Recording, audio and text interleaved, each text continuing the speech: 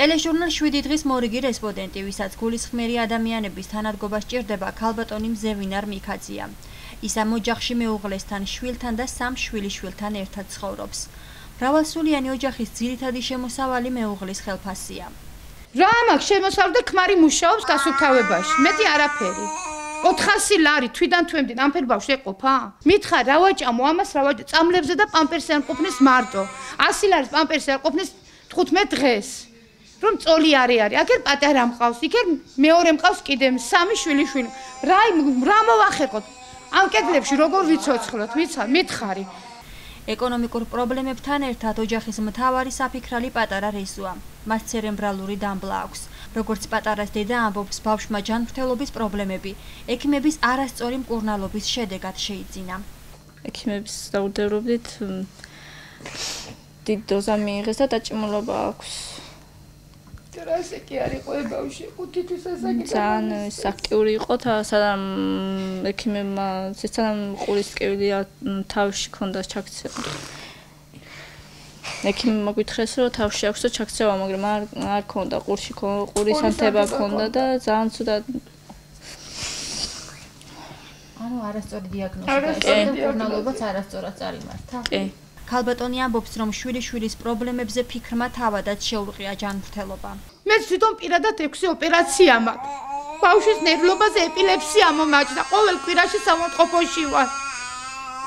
იმის საშუალებაც არა მაქვს, რომ ექიმთან ჩემი წამლები ვიყიდო, აი ამის შემხედავი.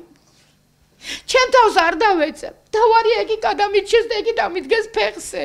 მეტი არ მინდა არაფერი. რამდენჯერ მიმართე დახმარებას, რამდენ მინდა რომ ბავშვი გადავიყვანო. ან თურქეთზე, ან საზღვარგარეთ თუ არის შესაძლებელი, ბიუჯეტში თანხები არ აქვს. თანხაზე დავწერე, ერთჯერად თანხაზე დავწერე, ვარი მითხრეს. ორჯერ დამაწერენ განცხადება, ორივეჯერ ვარი შემომითვალეს, რომ ბიუჯეტში თანხა არ აქვს. რეზოს არც მეტყველება და არც გადაადგილება არ შეუძლია. პატარა მთლიანად მშობლებზეა დამოკიდებული. დედა ამბობს, რომ მათი მცირე ბიუჯეტი ბავშვის სარეაბილიტაციო კურსის სრულყოფილად ჩატარებას არ ყოფნის. წამლები, მკურნალობა, მასაჟები და რა ვიცი, ყველაფერი. რაც ამას ხანდახან მასაჟებზეც ვერ დაყავს. ვარჯიშებს უცდენ ხოლმე და თუ მივიყვანეთ, მაშინვე შეიძლება ამოგვაგდონ სიდან და მე რა უნდა გავუკეთდეს. მეუღლე რომ მუშაობს, იმ ფულით ბავშვს ჭირდება წამლები, პამპერსები და რა ვიცი. რეზიკო სასკოლო ასაკისაა. დედის ემოციებს განსაკუთრებით ის იწვევს, რომ მისი პატარა ახალ სასწავლო წელს თანატოლებს ვერ შეუერთდება. გიმნაზიული იქნება, აბარა იქნება. ყველა ბავშვი რო ივლის ფეხზე დადის დაიმუშავა. ჩვენი არ წავა სკოლაში, ძალიან ძნელია.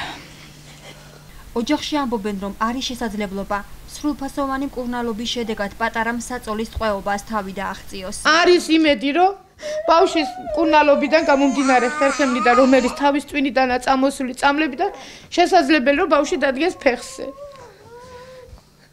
არის რო არ იყოს არ ვიტყოდი არაფერს, რომ არის შესაძლებელი რომ ბავშვი დადგება ფეხზე.